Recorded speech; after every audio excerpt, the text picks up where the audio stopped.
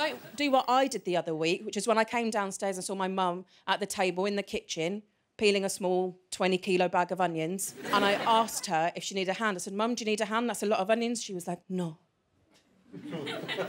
I went, are you sure? That's a lot of onions. I could just get a knife and help you. No, it's fine.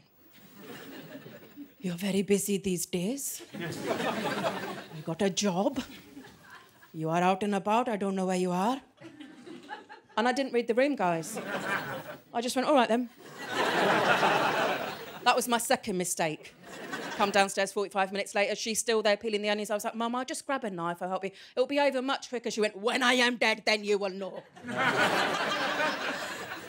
She's been threatening to die since she was 45. She's now 70. And that's according to her British passport, so as all immigrants know, that's at least 5 years out.